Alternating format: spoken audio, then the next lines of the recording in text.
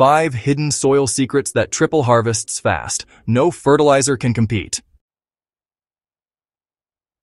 If your plants are yellowing, stunted, or producing less fruit even after you fed them the best fertilizer money can buy, you're not alone. The truth is, fertilizers only solve part of the problem.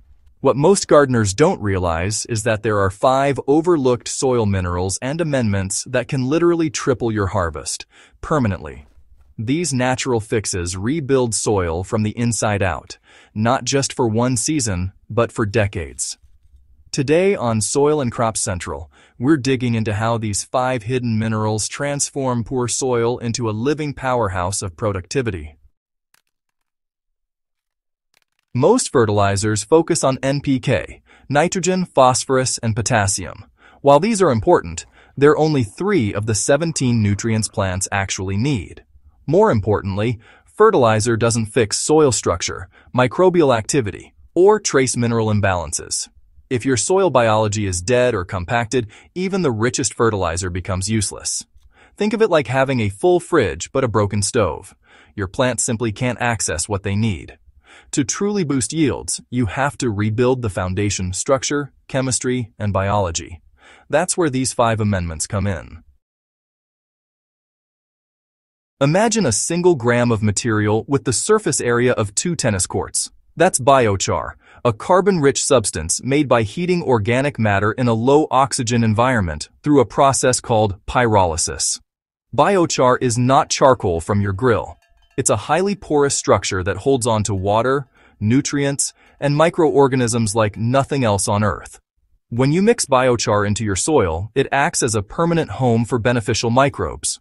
These microbes break down organic matter, fix nitrogen, and make nutrients accessible to roots. Biochar also prevents nutrient leaching during heavy rain and reduces how often you need to water because its pores retain moisture for weeks. To use it correctly, mix 10% biochar by volume into the top 6 inches of soil. For example, if you're preparing 10 gallons of soil, add 1 gallon of biochar. It's best to pre-soak biochar in compost tea or water for 24 hours before mixing, using 1 gallon of water for every gallon of biochar to help colonize it with microbes. The incredible thing is, you only need to do this once. Biochar lasts for centuries, improving soil structure and fertility long after other amendments have broken down. Clay soil is honestly one of gardening's biggest frustrations. When it's dry, it turns into something like concrete, and when it's wet, it just becomes sticky mud that suffocates roots. The real culprit is the way clay particles pack together, flat and tight, leaving no room at all for air or water.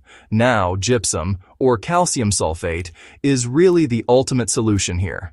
Its calcium ions cause clay particles to clump into larger aggregates, a process called flocculation, which, opens up space for air and water movement. The difference is honestly dramatic. Compacted soil becomes loose and crumbly, drainage improves, and roots can finally expand freely. Gypsum also provides calcium without affecting soil pH, making it just perfect for gardens where lime would make things too alkaline. So, you'll want to apply 40 pounds of gypsum per 1,000 square feet and work it into the top 6 inches of soil. If you're amending a smaller area, that's about 4 pounds for every 100 square feet. After you've done that, water thoroughly, using about 1 inch of water, which is roughly 62 gallons per 100 square feet, to help the gypsum dissolve and penetrate. Within just a few weeks, you'll notice softer soil and, honestly, deeper root growth. Modern fertilizers miss the mark because they ignore ultra-trace minerals that drive crucial plant processes. Azomite, derived from volcanic ash, contains over 70 natural minerals and elements, including boron, molybdenum, cobalt, and selenium.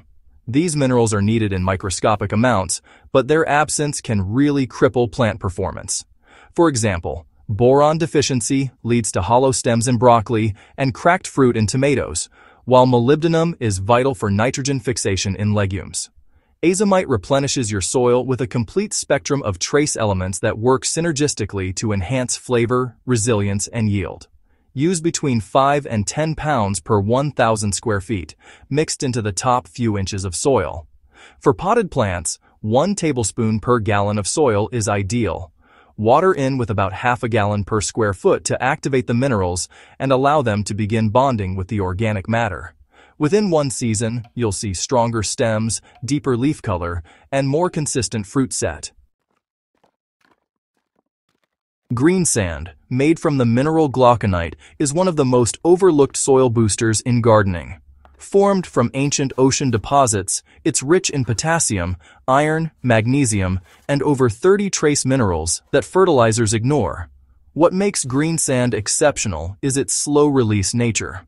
Once added to your soil, it continues to supply nutrients for up to 5 years, gradually building long-term fertility instead of short-term spikes. Green sand not only restores trace minerals, but also improves soil texture. In sandy soils, it helps retain moisture, and in clay soils, it enhances drainage. Mix 50 to 100 pounds per 1,000 square feet into the top 6 inches.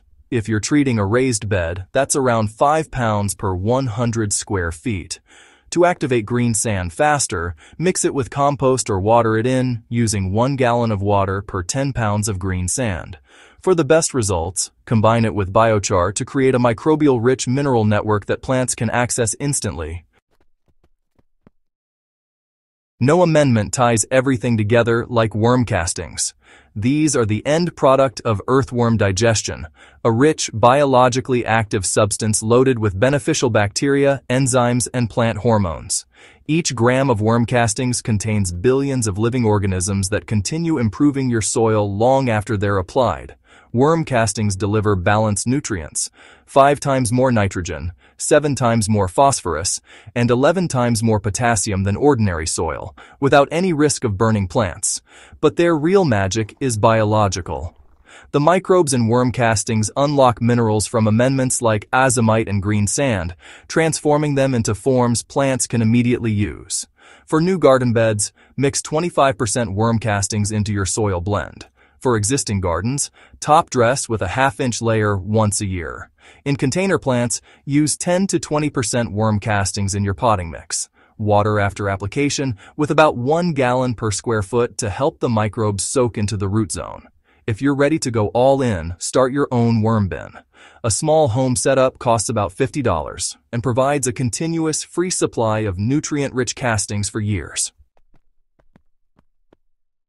If this video gave you a new way to think about soil health, make sure to hit that subscribe button, share it with another grower, and stay tuned to Soil and Crops Central for more science-based strategies that transform your garden from the roots up.